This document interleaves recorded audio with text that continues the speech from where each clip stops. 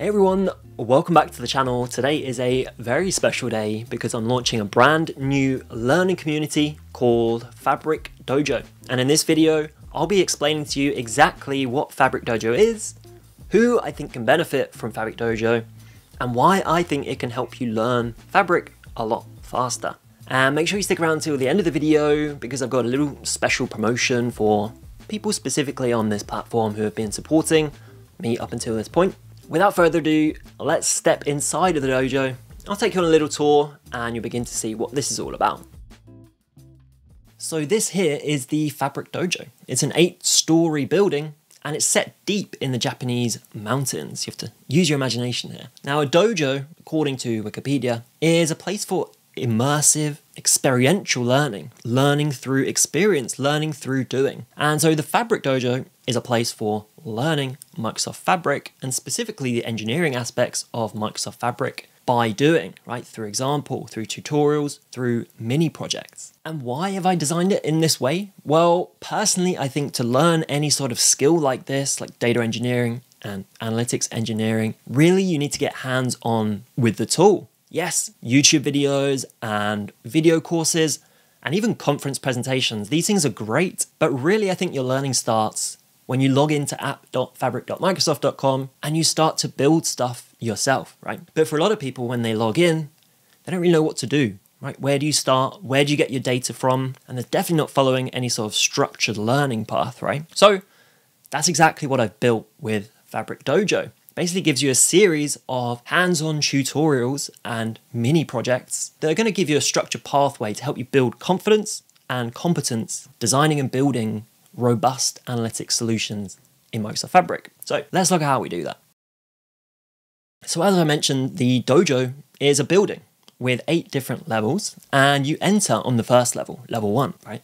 And as soon as you come in here, you have access to the level 1 tutorials, right? And we normally start at level 1, level 2 with the more low and no code tools like data flows and data pipelines, right? So you learn about data transformation, orchestration, also metadata driven pipelines, lots and lots of stuff around data pipelines and data flows. Then as you interact with the community and you complete tutorials and you engage, you earn points, right? So it's a gamified system. You move your way up the levels and as you reach higher levels, you unlock different rooms, right, where you can focus on different skills. And the levels have been designed to introduce you slowly to more and more advanced concepts and more advanced tools, right? So you start off with the low and the no code tools, gradually moving up to the SQL data warehouse and data modeling in that warehouse, as well as CI/CD, version control, that kind of stuff. Then we go up to lake houses and Spark and data quality and code quality, because these are fundamental things to get right in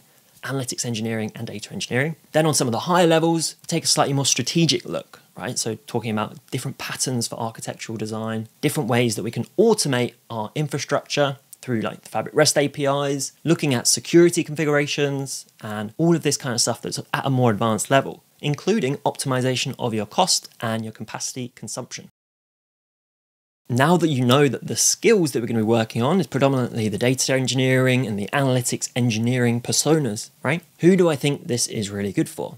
Well, it's for people that want to move into those sort of careers. Maybe you don't have an engineering, a software engineering background, but you want to learn more about how to build more robust analytics solutions in Microsoft Fabric. Specifically, people who have passed the DP600, this is a great next step, right? Because what I hear from my community is a lot of people, they're not sure what to do next. They pass the exam, and really they're lacking that real-world practical experience. And so by going through all of these different tutorials and mini projects in Fabric, I think it can really help you gain confidence with the tool. Okay, let's take a look at some of the new tutorials that we've just released in the last month or so. You'll see that there's a big section here around t-sql fundamentals. So that section has been launched. We also have data flow gen 2 and data pipeline. And currently we have about 30 tutorials for you to work through, right? At different levels, at getting started level, intermediate levels, and more advanced levels.